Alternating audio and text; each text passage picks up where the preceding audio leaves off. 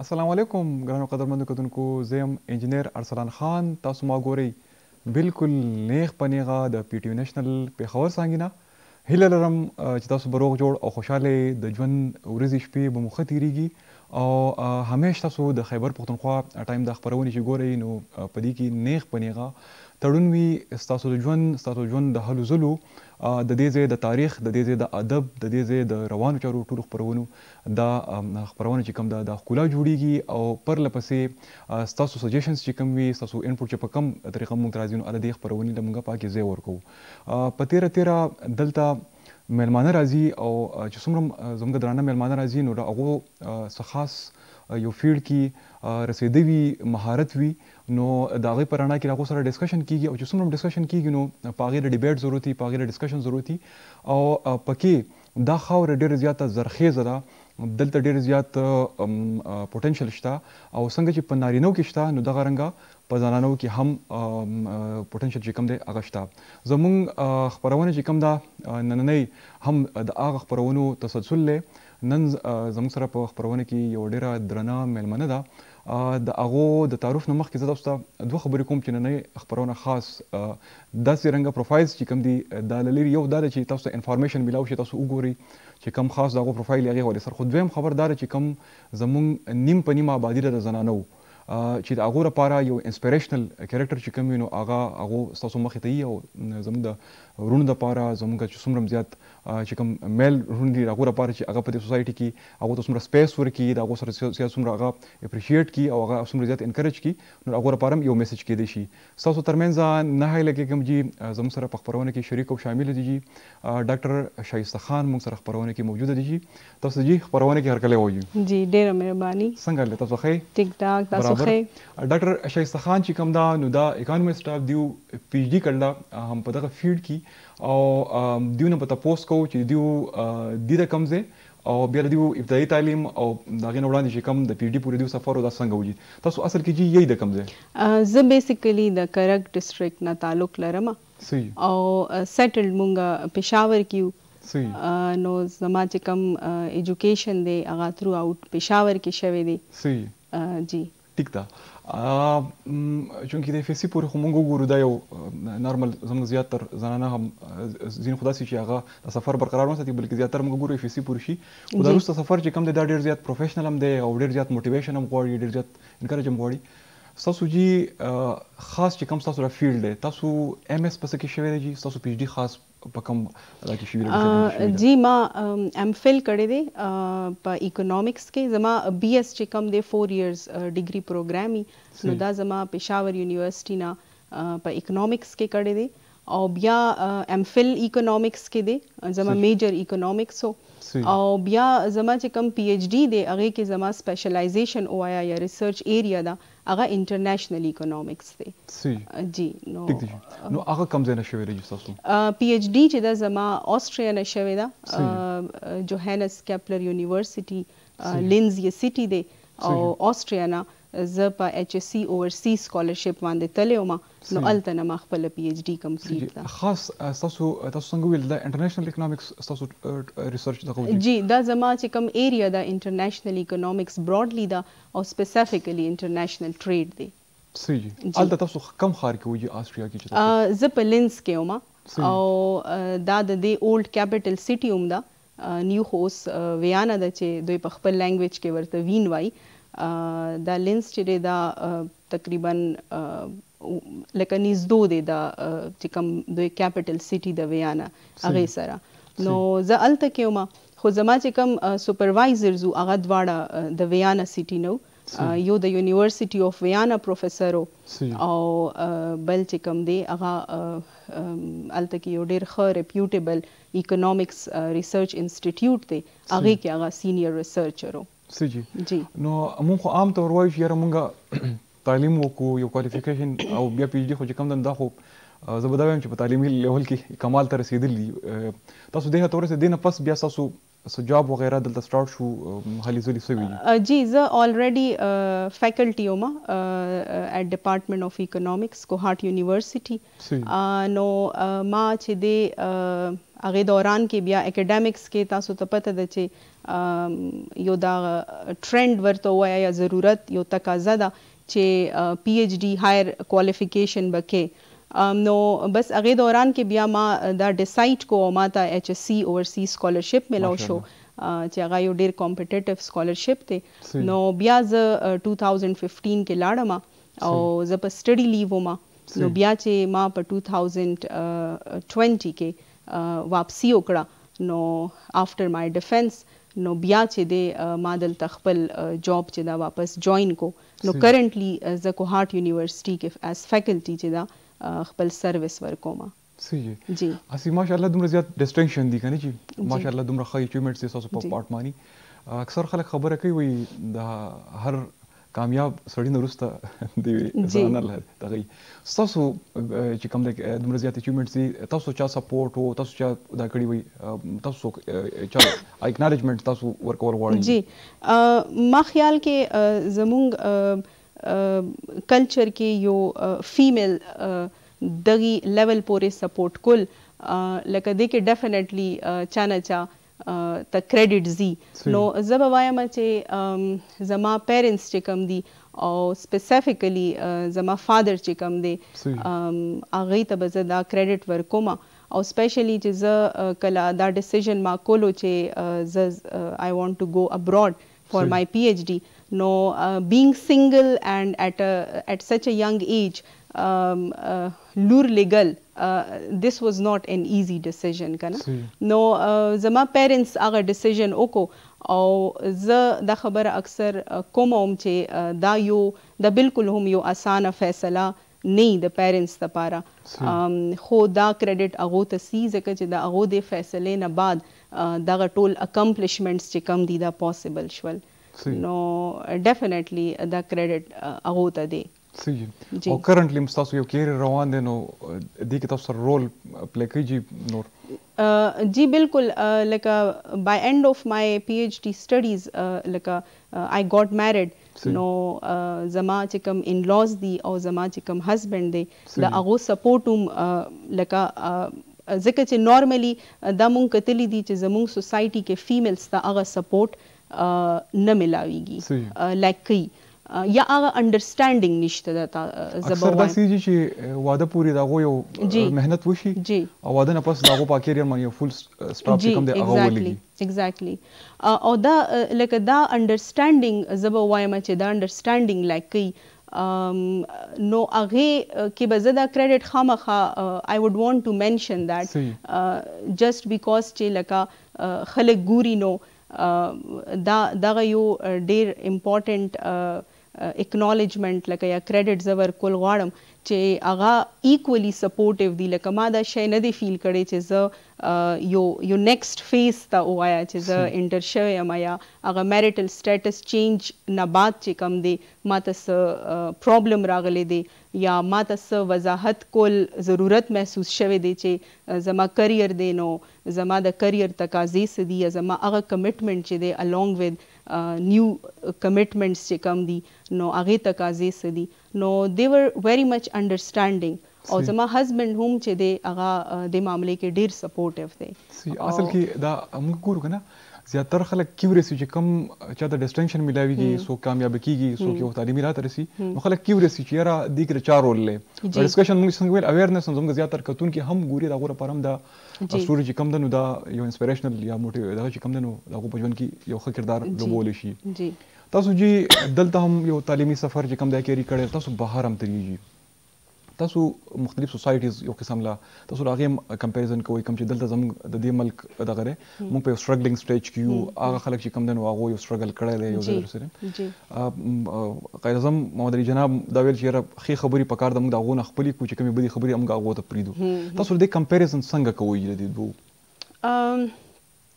جی اصل کې اکانومسټس چې کوم ډیبیټس یا ډسکشنز یې کنه نو هغه کې د ډیولپمنٹ ذکر ډیر کامن دی ځکه چې اکنامکس کې الټیمیټ چې کوم ګولي هغه ډیولپمنٹ اټین کول یا مونږه یو لیمن لینګویج کې وایو چې د معاشرې یا د کمیونټي ترقی نو زه چې الته لاړم او الته زما چې کوم ایکسپیرینس وشو نو اوور ټایم ما دا شی ډیر سټرونګلی محسوس کو چې د معاشرې ترقی چې کومه ده دا بیسیکلی د چې کوم د کمیونټي مایند سیټ دی او د هغو کم مزاج دی هغو کم اټیټیوډ دی یا رویه ده د دې نه د دې باندې دارومدار کوي چې کوم د مټیریل کرایټیریاز دي they actually follow from the mindset. زه به د خپل دی پوینټ وضاحت لږ یو خپل انټریکشن یا یو ایکسپیرینس وای هغې په ترو ورکول غواړم چې زه هلته کې چې کوم آسټریا کې کله ما سټې وه نو موږ یو کورس سلسلې کې یو بل سټي ته لاړو او هلته اکاموډیشن کې موږ ته فری بریکفاسټ چې کومه ده هغه هم سرو کېده نو زه نیکسټ مارننګ چې هلته هال ته لاړم او زه هغه یو اوږد لاین و په هغې کې زه شامله شوم او ما خپل باره انتظار کولو نو زما شاته یو ښځه وه ایجډ نو مونږ خپل هم څه کلچرل نارمز دي نو ما چې د هغې مشرۍ لحاظ وکړو او ما هغې ته هغه خپل ټرن آفر کو چې تاسو مخکې شئ نو هغه آفر ایکسپټ نه کو او ورسره ما ته دغه شی هم انسسټ کو چې دا ستا رایټ دی ځکه چې ته مخکې ولاړی او بیا یې ورسره دا هم وویل چې خپل رایټ کله هم چاته مه پرېږده نو هغې دې خبرې زه دې سوچ ته مجبور کړم چې د یو ترقي یافته معاشره چې کومه ده د هغې خلکو د خپل رایټس تحفظ هم پیژني او د نورو د کمیونټي رایټس تحفظ هم پیژني ځکه چې د دې لپاره دا ډېر اسانو چې هغې دا پرسنل بینیفټ دپاره د خپل هغه وقتي سهولت دپاره د آفر ایکسپټ وه او ما نه مخکې شوې وه خو هغې د کمیونټي یو هغه اجتماعي چې کوم بینیفټ دی هغه یې پریفر کو په پرسنل بینیفټ باندې نو د دغې داسې ایکسپیرینسز او انټریکشنز نه بعد لکه اوور ټایم ما دا شی ریلایز کو چې د معاشرې ترقي چې دا ایک کم بالکل بنیادی شی چې دی هغه د هغې سوسایټي د هغې کمیونټي سوچ هغې کمیونټي چې کم اټیټیوډ دی او رویه ده هغه دی او د کم مټیریل کرایټیریاز چې کمی دي چې کم مونږ د لیوینګ سټانډرډ یا کوالټي آف لایف چې هغه کم مټیریل سیزونه کوالټي آف لایف امپروف کولی شي هغه سیزونه سیکنډري دي هغه به په خپل د خپله راځي چې کله د کمیونټي مایند سیټ چې دی هغه د یو داسې ډایرکشن کی چې هغه نو دغه زما یو تجزیه وه جی ماشاءالله جی خبرې جی پوښتنې هم ډېرې زیاتې دي او ډېر خوند یې کړی جی پوښتنې به کېږي جی قدرمندو کتونکو موږ سره د یو دمې وخت شوی دی دمې نه پس تاسو خدمت کې حاضر یو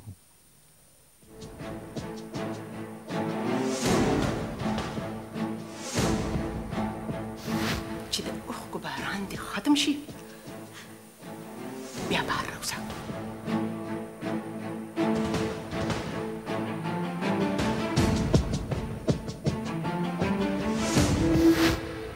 پیغله لور غر وي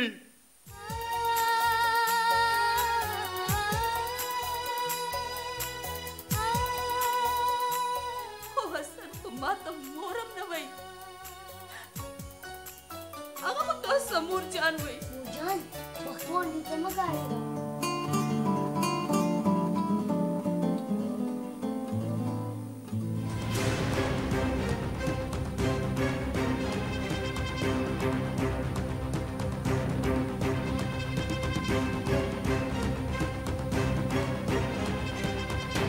ځي به چېرته قسم مې دی په ذات د خدای د ورومو ځمکه یې د تل نه مې داسې راوباسمه هسې خو د ډز بدن یا ډز وي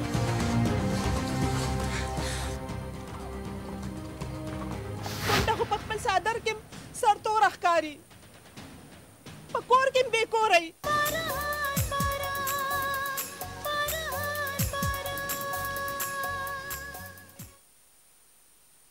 جی قدرمندو کتونکو یو ځل بیا هرکلی او ډاکټر شایسته خان موږ سره موجود دي چا چې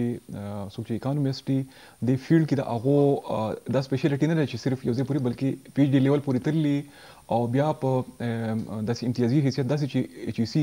سکالرشپ هغه ته ملاو شوي دي، هغه بهر تللی خپل ریسرچ یې کړی دی، اوس ماشاءالله وطن ته راغلی د دې وطن د کشرانو د ټیچینګ په حیثیت باندې هغه خدمت کوي. یو پوښتنه جی دا هم راځي چې څومره زمونږ فیمیلز دي، مونږ زیاتره ګورو جی نو څوک میډیکل سایډ ته د هغو لپاره ډېر زیاته کړي، یو زنانه لپاره دا فیلډ چې کوم دی دا څنګه دی د فیمیلز لپاره؟ زه خپل ذاتي ګڼم چې دا یو ډېر ښه فیلډ دی، آلدو چې زموږ سوسایټي کې لږ د پیور ساینسز طرف ته د تلو ټرینډ زیات دی او کم د پروفیشنل ډیګریز دي سپیشلی د فیمیلز کیس کې د میډیکل شو، خو د دغه سوشل ساینسز او بیا پرټیکولرلی اکنامکس طرف ته زه به وایم چې لږ ټرینډ کم دی. خو لکه یو خو پالیسی میکینګ د اکنامکس چې کم اکانومست چې کم الټیمیټ کاری هغه پالیسی میکینګ سره که اپلیکیشن سایټ ته وګورئ نو پالیسی میکینګ کې د فیمیلز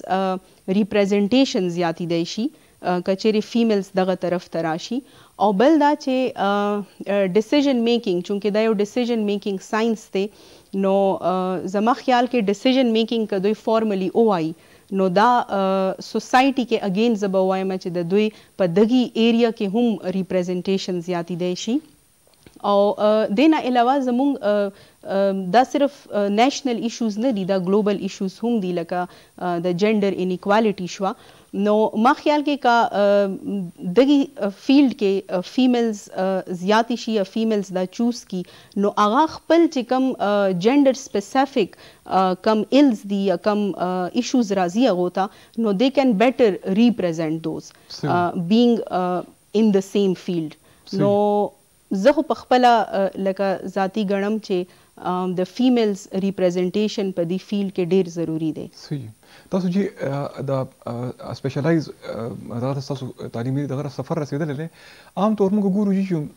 دا خو به لازمي طور ستاسو په دې کې یو کیوراسټي وه، یو تجسس به شوق به تاسو مخکې تللي وي. عام طور موږ ګورو زیاتر خلک باندې فیصلې امپوز کیږي. جی جی پیدا یو څه لګي تاسو بهر هم دا کتري چې هلته باقاعده طور د خلکو هغه کیپیسټي دغه کتري کېږي ټیلټ رجحان یې کتري کېږي چې کوم طرف ته دی ودرې او بیا هغې مطابق هغو ته فیډ دا کېږي. جی دا چې کوم تاسو سوال وکړو دا اکثر زه په خپل سټوډنټ سره په دې باندې ډسکشن کوم، سپیشلی چې کوم زموږ د نیو کمرز دي نو زه دا کوېسچن هغو نه کوم جسټ ټو نو چې د هغو د فیصله چې کومه ده یو فیلډ چوز کولو په د دې کې د چا رول دی، ځکه چې دا ډیر یو کامن هغه دی چې پریکټس دی چې مشران چې کم دي هغه به فیصله کوي، ځکه چې هغې ته دے تھنک دیٹ دے نو بیټر چې د کم فیلډ سکوپ زیات دی او سکوپ پرټیکولرلی ان ټرمز آف جاب اپرچونیټیز که نه. نو او زیاتر ما ته جواب دا ملاویږي چې مونږه بای چویس نه یو راغلي یا ناٹ اونلی ان اکنامکس لکه اوورال دا یو ټرینډ دی، ځکه چې مونږه ډفرنٹ ډپارټمنټس کې اکنامکس ټیچ کو، بزنس ایڈمنسټریشن کې، انګلیش کې، او چې څومره مونږ سره ډسپلنز دي نو زه اکثر د ډفرنٹ ډپارټمنټس او د خپل ډپارټمنټ سټوډنټس نه دا تپوس کوم نو دا بالکل دا یو شی موجود دی چې د بچو چې کم خپل نیچرل ټینډنسي ده هغې ته نشي کتی. حالانکه ما ته لګي چې د بچو چې کم یو خپل د انډیویجول کم خپل نیچرل ټینډنسي ده په یو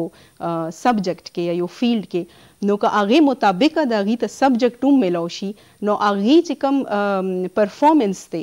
هغه به نیچرلی په ای کې ډیر زیات وي او هغه په ای کې ډیر زیات ایکسل کولی شي، خو چونکې هغې ټینډنسي بل طرف ته ده فیلډ هغې ته بل څه میلاو شو نو اوس یو ایفرټ پټ کوي ان order to fit into that field. نو ما خیال کې دا یو ډېر امپورټنټ ایشو دی چې لږ پیرنټس ته په دې باندې سوچ غور و فکر پکار دی. جی تاسو خو څنګه تاسو ټیچینګ هم کوئ، جی تاسو زموږ ماشومان چې کوم دي یا زموږ خویندې چې کوم دي هغو ته تاسو ډایرکټلی هغو تاسو سره واسطه راځي، څه ګورئ زموږ په دې خاوره کې زموږ په فیمیل سایډ باندې خصوصي طور دې کې پوټنشل شته جي؟ ډیر زیات پوټنشل دی او زه به دا وایم چې فیمیلز کې نیچرلی ووایا یا واټ ایور ریزن خو فیمیلز چې څومره کنسسټنټ دي او څومره انټرست سره چې هغه کار باندې فوکسډ دي، زه به فوکسډ ورډ یوز کما کمپیر ټو د ادر جینډر. مونږ نارملی ډیر فیکټرز د وجې نه د فیمیلز پوټینشل انډرماین کو، خو ما په خپله چې کوم خپل فیمیل سټوډنټ سره انټریکشن راځي او زما په سپرویژن کې ام فل دپاره ما سره ډېرې فیمیل سټوډنټس کار کوي، نو د هغو چې کوم پرفارمنس دی په ریسرچ کې او کم هم چې ټاسک هغو ته ملو شي ریسرچ پروسس دوران کې، او هغو چې کوم پک دی یا هغو چې کوم انټرست دی ان او هغو چې کوم کوېسچنز او کویریز وي، نو زه په خپله ما دا یو رای ده چې د فیمیل زموږ فیمیلز کې ډېر زیات پوټینشل دی، خو د اپرچونیټیز ملاویدو غه دی ډیر دی، نو فیمیلز کې ډیفینیټلی شته دی پوټینشل. صحیح سمجھي چونکې تاسو فیلډ هم دغه تاسو سپیشلیټي هم دغه ده، تاسو یې ګڼئ هم او تاسو انالایز کوئ هم سوسایټي زموږ جي د ترقۍ پرې پروسس کې جی تاسو دا خو موږ د ایجوکیشن خبره وکړه یا د پوټینشل خبره وکړه، د ترقۍ پرې پروسس کې چې دیو کله خپله برخه اخلي پارټیسپیشن کوي، دا څومره زیات ضروری دی د اکانومي دپاره، او که دا بالفرض که موږ د دې پروسس نه بهر کوو دا څومره پرابلمز جوړولی شي جي؟ دا تاسو وګورئ چې د زموږ پاپولیشن چې دی هغې څومره پرسنټ حصه ستاسو فیمیل ریپرزینټ کوي. ٹھیک شو، نو ستاسو که نیم په نیمه پاپولیشن د ترقۍ د پروسس نه وباسئ نو ډیفینیټلی هغه به برډن شي. ٹھیک شو، هغه کانټریبیوټ کولی نه شي، دے کانټ بی کانټریبیوټرز، هغه به برډن شي. نو د دې د وجې نه د ترقۍ د پروسس دپاره د ترقۍ حصول دپاره د ډېر ضروري دی چې مونږ خپل فیمیل پاپولیشن چې دی هغه سکلفل کو، هغو ته اپرچونیټیز ورکو او هغو ته هغه انوایرومنټ ورکو چې کم انوایرومنټ کې د دوی خپل سکلز او د خپل ایکسپرټیز چې دی هغه یوز کې راوستی شي. نو بجای دا چې هغه برډن شي، هغه به ستا سره ستا په لکه کمیونټي کې یو ډیر پروډکټیو چې کوم رول دی هغه پلی کولی شي، نو دا ډیر ضروری دی. ٹھیک جی، اکنامکس یو ډیسپلین په حیثیت سره جی دا خو ډیر براډ فیلډ دی جی، دې کې دنه څه دی جی؟ اصل کې یو لیمن لینګویج موږ به داسې کتونکي چې هغه چا به اف ای سی کړي، څوک به اف ای سی کوي، چا به یو رسم کړی دو رسم ته به رواني، نو هغه دې ټایم کې اکثر خلک کنفیوژن کی جی جی، نو اسې د هغو لپاره د چې څوک خلک نه خبر چې اپ ورسې چې دې کې فیلډ کې دنه څه دی او وړاندې څه کولی شي. جی اصل کې اکنامکس چې کوم فیلډ دی په دې کې مین چې کوم زموږ ډسکشن دی هغه په د کمیونټي ډیولپمنٹ باندې وي. لکه یو کنټری چې دا د یو کمیونټي چې دا د هغې ویلفیر مونږ څنګه میکسیمایز کولی شو، نو دا د ویلفیر میکسیمایزیشن چې کوم دی هغه د اکنامک پالیسیز یو الټیمیټ گول وي. دا یو کمیونټي خلکو لیوینګ سټانډرډ شو، کوالټي آف لایف شو، هغه څنګه مونږه ریس کوو، هغه مونږه پاورټي نه څنګه بهر کوو، او نو دا الټیمیټ گولز دي د اکنامک پالیسیز. نو چونکې دا په سکول لیول باندې دا سبجیکټ نشته دی، نه ټیچ کیږي نارملی، نو دې وجې نه نارملی زیات تر خلکو ته پته نه، او یو زه دا فیکټر هم ګڼم چې د دې وجې نه شاید هغه مره اویرنس اباؤٹ سوشل ساینسز نشته ده کمپیر ټو پیور ساینسز، ځکه چې فزکس، کیمسټري، میتھمیټکس دا ټول سبجیکټس دوی په سکول لیول باندې هم وایي او په اف ایس سی کې هم وایي، نو بیا نیچرلی دا غو انکلینیشن په دی لیولز باندې یو طرف ته جوړ شوي وي. نو سوشل ساینسز چې کوم دي دا ډیر امپورټنٹ ایریاز دي، ډیر امپورټنٹ فیلډز دي، او په کار دا دی چې دې طرف ته خلک راشي او مونږ په ملک کې ډیر ښه ایکسپرټس چې کوم دي او پالیسی میکرز چې کوم دي هغه د دې فیلډز کې جوړ شي. د دې سیز ډیر سخت ضرورت دی. جی صحیح سمه. مونږ تاسو خو د فیلډ سپیسیفیکلی خبره وکړه، دنه په دې کې نور سبجیکټس شته چې کله چې دا فیلډ براډ کیږي څنګه چې موږ دا نور ډیسپلین جی بالکل دې کې ډیر زیات فردر بیا ایکسپرټیزي further areas of specialization وي